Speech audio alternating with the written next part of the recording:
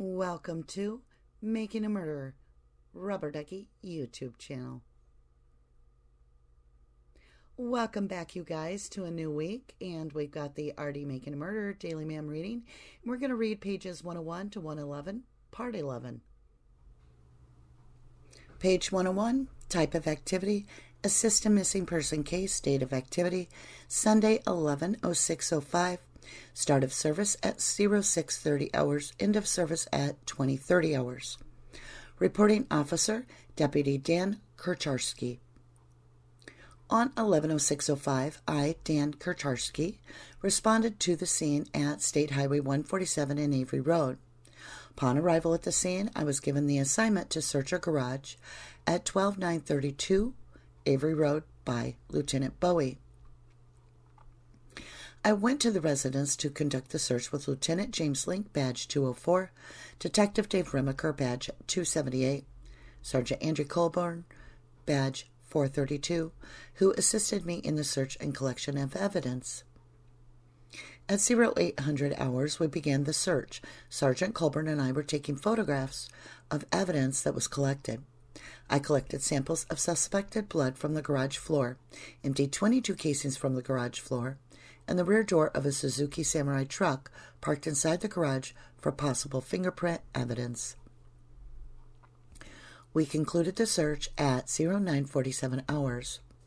At 0947 hours, I collected 4 burning barrels that were outside of the garage to the southeast of it, approximately 50 yards. These barrels were loaded onto a covered trailer and possession was turned over to Marie Osterhaus, badge 604. For transport to the Calumet County Sheriff's Department. The barrels were loaded and custody was transferred at 10:11 hours. My team and I returned to the command post area. We were given the assignment to search the residence at 12930A Avery Road. I went to the residence to conduct the search assisted by Lieutenant Link, Detective Remaker, and Sergeant Colburn. We conducted a search of the residence collecting a suspected blood spot in the hallway near the door on the east side of the residence. I photographed and collected the suspected blood sample. The search was conducted at 12:21 hours. My search team and I were sent to 12932 Avery Road to specifically collect any weapons, a vacuum cleaner, and bedding from a spare bedroom in the trailer. I went to the trailer to collect the evidence assisted by Lieutenant Link, Sergeant Colburn, and Detective Remaker. At 12:25 hours, we entered the residence and I collected 2 guns that were in a gun rack that were in the back bedroom of the residence. The gun rack was on the wall above the bed in this bedroom. One weapon was a semi-automatic .22 caliber rifle. The other weapon was a .50 caliber black powder muzzleloader. On the muzzleloader was a piece of masking tape with the name of Steve handwritten on it. I collected the bedding and a vacuum from the middle bedroom. My team and I left the trailer at 12:48 hours. Page 102. At the command post, Lieutenant Bowie gave me the assignment of searching and collecting any evidence from a Ford F-350 parked at the garage at 12932 Avery Road. Detective Remaker, Sergeant Colburn, and I went to the vehicle and conducted the search. Between 12:48 hours and 15:49 hours, Lieutenant Link, Sergeant Colburn, Detective Remaker, and I searched the new shop building and then the residence at 12928 Avery Road. We located 3 handguns and 2 police badges in the new shop building and 1 .22 caliber rifle in the residence at 12928 Avery Road that were collected at a later time. At 15:49 hours, we began the search. Sergeant Colburn and I photographed the vehicle. I found and collected hairs and fibers from both the passenger and driver's side doors in the vehicle. Also collected was a blanket, floor mat with reddish-brown stains on it, a rag, a paper with a computer dating type service printed on it. At 16:10 hours, Detective Remaker and Sergeant Colburn received a different assignment and left the search of the truck. Detective Remaker of the Calumet County Sheriff's Department, badge 832, assisted me in completing the search, collected was more hair and fibers from the passenger side of the vehicle. We ended the search at 16:31 hours. The vehicle was a black Ford F-350 pickup truck with a truck plate of AG5467. End of supplemental report for incident number LCA051103009213. Detective Dan Kurcharski, number 834, Calumet County Sheriff's Department. Page 103. Type of activity supplemental report. Date of activity 11/06/05. Reporting officer Deputy Craig Wendling.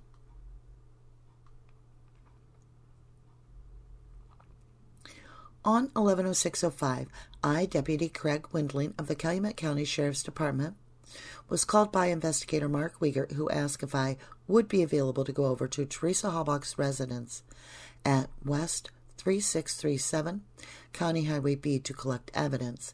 Investigator Wiegert wanted me to pick up evidence that would contain Teresa Halbach's DNA in case it would be needed for further identification. I informed Investigator Wiegert I would go en route and collect some evidence. Investigator Wiegert told me a toothbrush, lip chapstick, and possibly a vibrator that was located in her dresser would be good items to collect. I did arrive at the residence at approximately 0750 hours. I was led into the residence by a party who was Teresa Halbach's roommate, Scott A. Blodorn, date of birth 11/02/79. I introduced myself to Scott Blodorn and told him Investigator Wiegert wanted me to stop by to collect some items of Teresa's that would assist us if needed for identification purposes. Scott did bring me into the bathroom, which is located on the southeast side of the home on the first floor. Scott opened up the top drawers of the cabinet in the bathroom, which he stated contained all her belongings. In the left top drawer, just to the left of the sink, I did find Teresa's toothbrush, which I was told by Scott would be hers, and some chapstick. I did collect those items at 0759 hours. Those items were placed into a plastic bag and sealed. I then looked into the top drawer on the very right of the cabinet in the southeast bathroom on the first floor, and was also located another lip moisturizer that had some hair stuck to it and a hairbrush, which also contained some hair. Those items were also collected at approximately 0759 hours and placed into a plastic bag and sealed.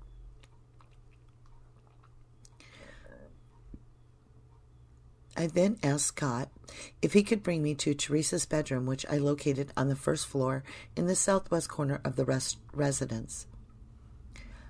Once inside the room, I did locate the center compartment cabinet doors on the dresser, and inside there was a cardboard box containing a reddish maroon case with a zipper. Once I opened up that case, I did locate a vibrator or a sexual device. I rezipped the case, placed it into a plastic bag, and sealed it. That item was collected at approximately 0803 hours. I did take a quick scan around the room to see if there would be any other items useful for identification purposes for DNA, and was unable to see anything that would be as helpful as I already had. Page 104. At that time, I did in contact with Scott and went en route to the Sheriff's Department, where all the items I collected were placed into evidence and secured in locker number 5 in the evidence room. Investigator Wiegert was notified of the items were obtained and placed into evidence. Deputy Craig Wendling, Calumet County Sheriff's Department. Page 105. Type of activity, contact with George Zipperer. Date of activity 11/06/05. Reporting officer, Investigator John Dietering. Documents generated, none. On Sunday, 11/06/05 at 0821 hours, I, Dietering, assisted by Detective Jacobs, did make contact with George Zipperer, previously mentioned in this report, at his residence, 4433 County Highway B, Manitowoc, Wisconsin. Prior to asking Zipper any questions, I advised him he was free to go, was not under arrest, and could terminate the conversation at any time he so chose. He indicated he understood this. He stated he would agree to answer questions. I asked George Zipperer if he had ever done business with the Avery's auto salvage operation. His response was, "Hell no, I don't even know them." I asked him if he had ever been at the Avery business, and he responded, "No." I asked him if he was in any way related or close friends with the Averys, and his response was, "No." George Zipperer indicated that on Monday, 10/31/05, he was at MaM Real Estate offices near the intersection of 11th and Marshall in the city of Manitowoc. He stated that he was on the job site from 8 o'clock a.m. approximately until 5 o'clock p.m. He stated he never left the job site and has witnesses that can verify him. George indicated that a female photographer had called the residence previously and was told by George not to come onto the property. George did not recall when this conversation had taken place. I did take the following written statement from George Zipperer. On Monday, 10/31/05, I was on a job on Marshall Street between 10th and 11th in Manitowoc. I got there at 8 a.m. I didn't leave the site during the day. I left the job about 5 p.m. Mark Belaban was there, along with at least one employee, Rick Strassner. There was also a painter there. The building is on the southwest corner, 11th and Marshall.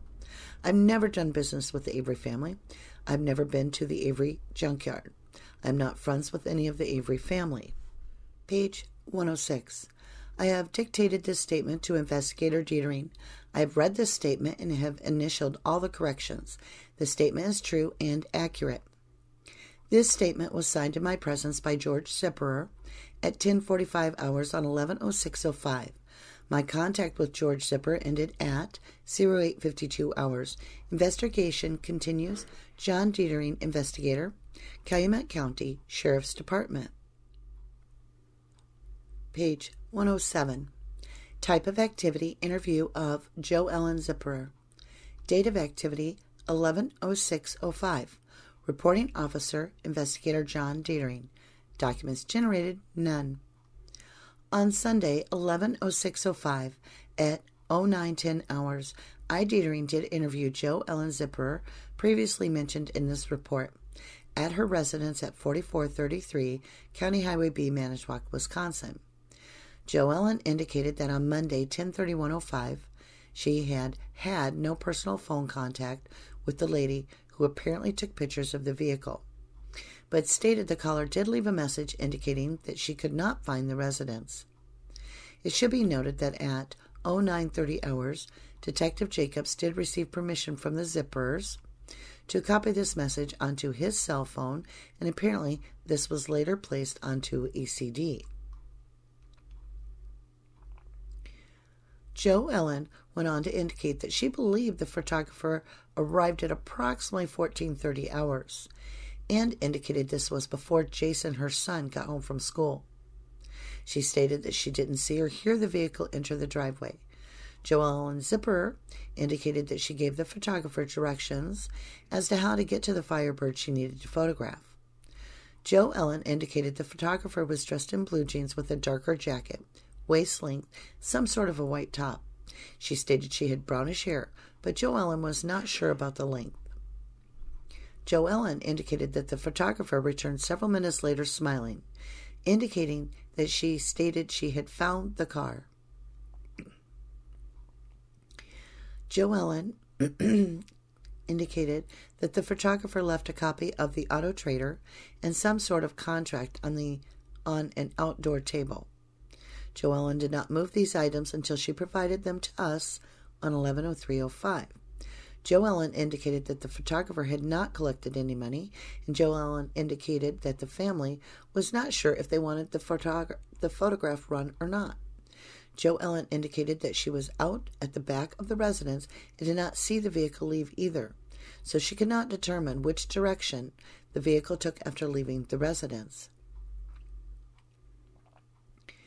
I did transcribe the following written statement obtained by Joe Ellen Zipperer.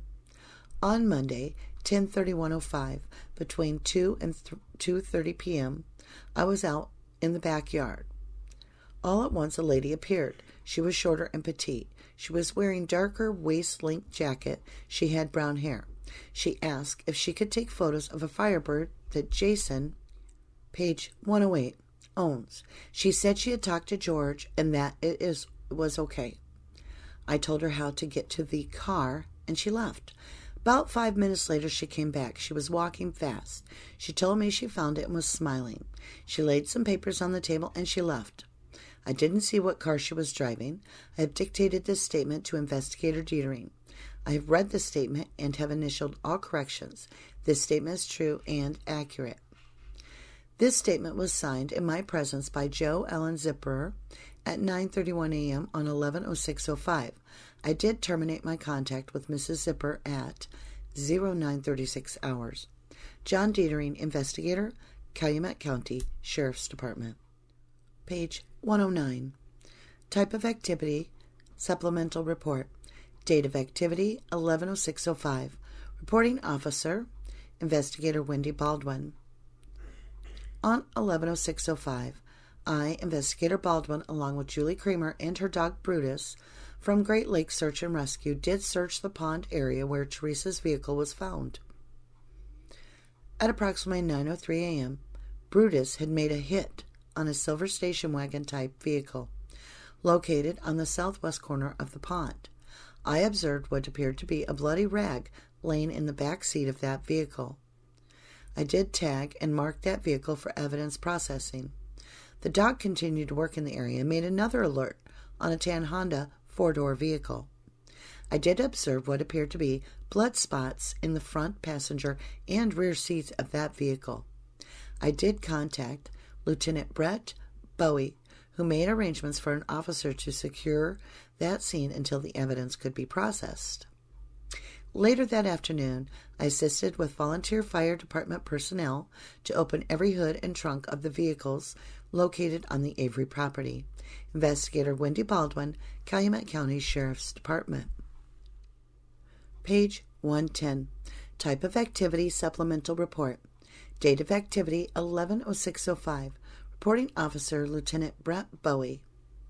On 11/06/05 at approximately 9:40 a.m., I, Lieutenant Brett Bowie of the Calumet County Sheriff's Department, assisted DCI with examining two vehicles that were located on the southeast corner of the Avery's Auto Salvage Yard.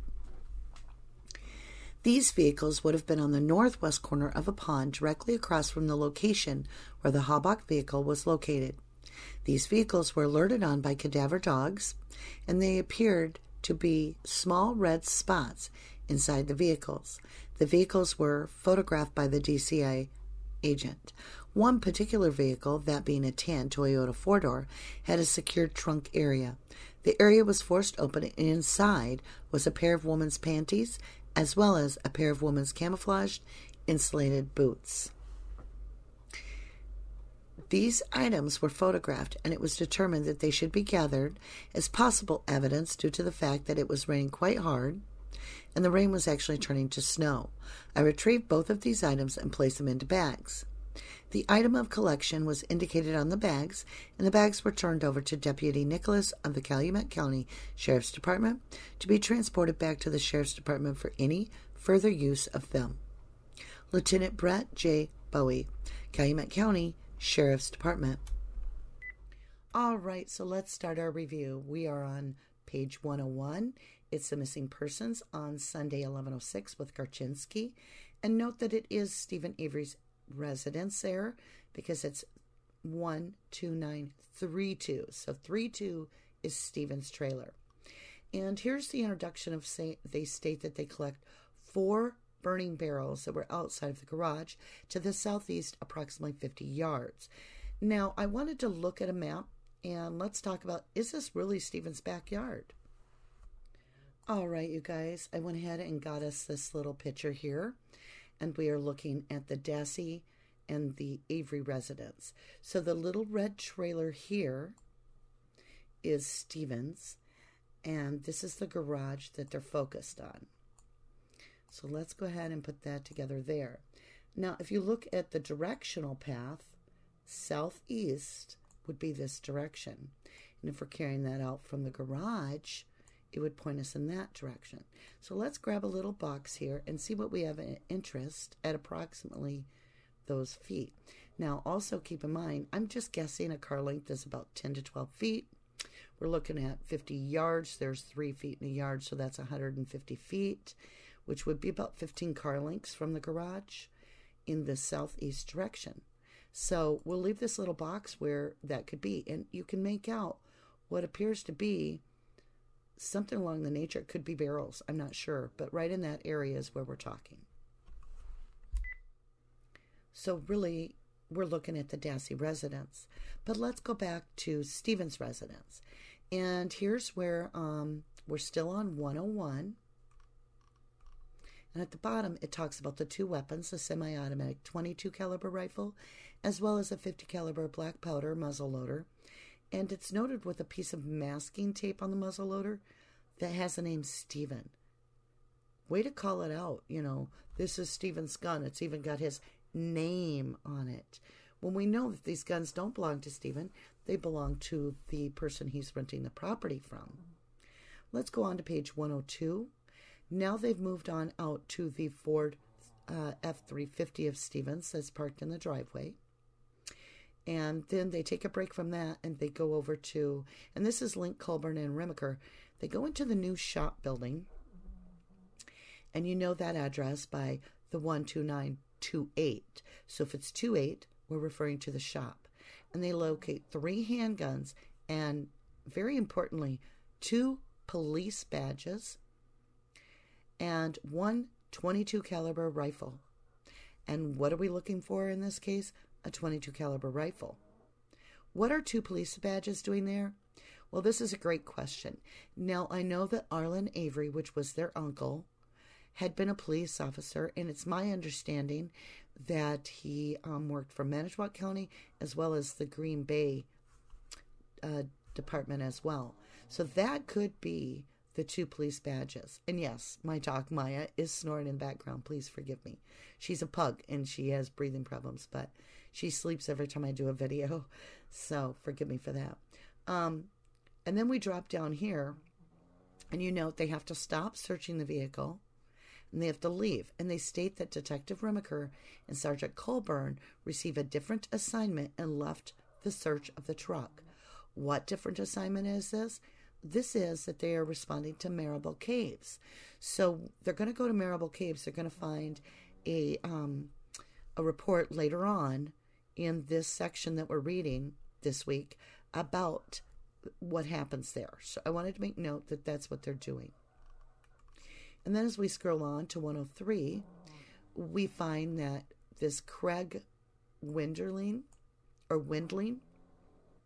he's told to collect a toothbrush, chapstick, and possibly a vibrator that was located in her desk drawer. And this is of Teresa Hallbox. How did they know the vibrator was located in the dresser drawer? Who's the individual that actually gives them this information, do you suspect? I doubt a parent would know that.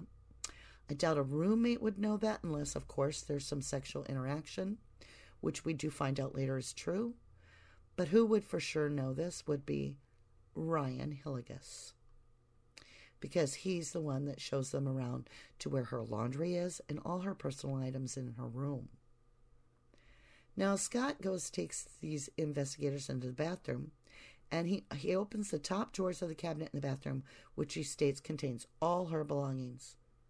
Are you trying to tell me this girl's entire makeup kit and everything fit in the top little drawers of the cabinet? I don't know about you guys, but I find that hard to believe. But looking in the top drawer, right cabinet, southeast bathroom, first floor, they collect moisturizer, which has some hair stuck to it, a hairbrush that had hair.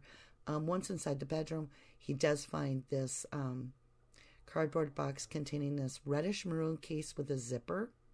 Once I opened the case, I did locate a vibrator or sexual device.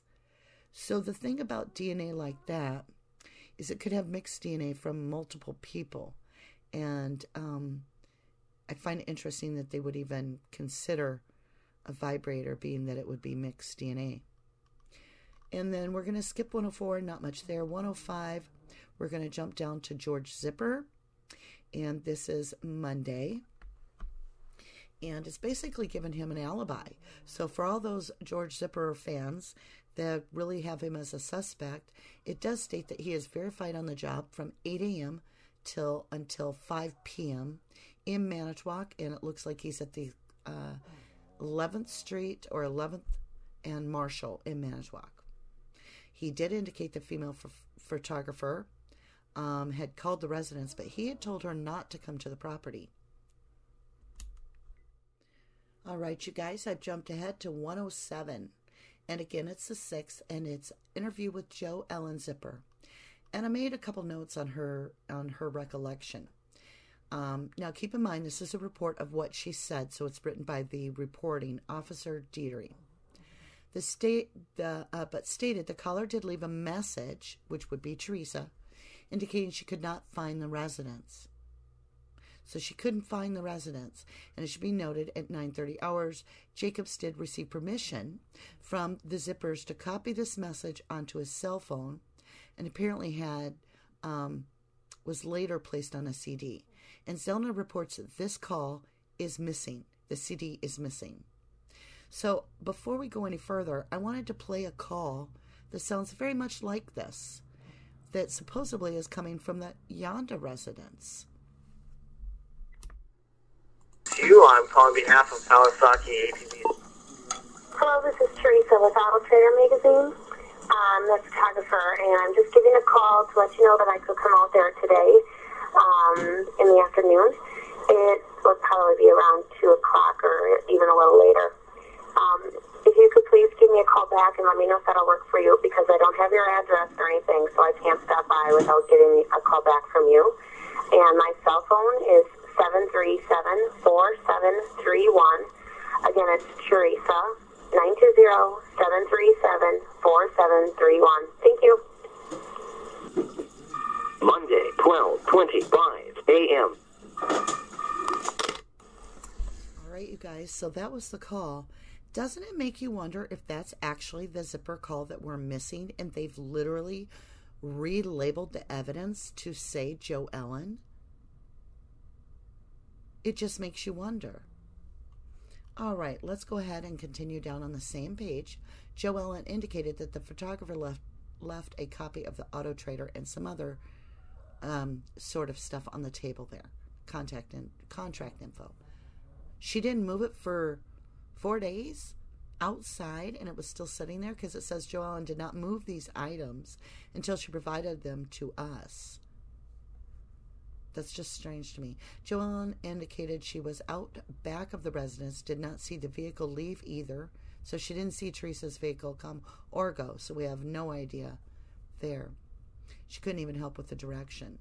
And on page 108, I note that she stated, meaning Jo Ellen, because this is her statement, that she had talked to George and that it was okay. So George is stating before he said no to the lady, Teresa, but then Jo Ellen states that George said it was okay. Page 109, we're now jumping ahead. We're with Wendy Baldwin, and we're talking about Brutus, and I think this is very worthy. At approximately 9:03 a.m., 11/6 with Wendy Baldwin, Brutus had made a hit on a silver station wagon type vehicle located on the southwest corner of the pond. And then I observed what appeared to be a bloody rag laying in the backseat of the vehicle. Bloody rag. And Wendy Baldwin finds it. Interesting. And then she observes what appeared to be blood spots in front, passenger, and rear seats of that vehicle. Why is this not tested? Why do we not find out about this blood? And what about this bloody rag? Was that tested? Whose DNA was on that rag? And then later she assists the volunteer fire department personnel to open every hood and trunk of the vehicle located on the Avery property. At what point did she turn this into evidence? The other question I have would be, the fact that why aren't they using the dogs to tell which vehicles to open? Obviously, the dogs would alert if the person's in the vehicle, if they've given the dogs the scent. They're relying on the dogs to tell them so much. So why did they do it that way, where they opened every vehicle and didn't utilize the dogs? All right, I'm on page 110. And one particular vehicle, that being a tan Toyota dog. Now, the cadaver dogs are alerting. Remember, they only respond to human remains or blood. And they're alerting on a tan Toyota four-door that had a secure trunk. When they pop the trunk open, there are a pair of women's panties as well as camouflage insulated boots. So what DNA was on these panties? Did it match Teresa Halbach? Why don't we hear about a report in the crime lab on these women's panties? So that kind of does our wrap up for this today's Daily MaM. I hope that you enjoyed the read. All right, you guys, I want to thank you so much for joining me today. The support everybody gives us is great, and it's amazing. You guys always stand up for Stephen and Brendan, and with them being wrongfully convicted, they should have never spent one day in prison. Not one day. All right, you guys. It's time. If you didn't do the crime, you shouldn't do the time. Thank you guys and have a great night.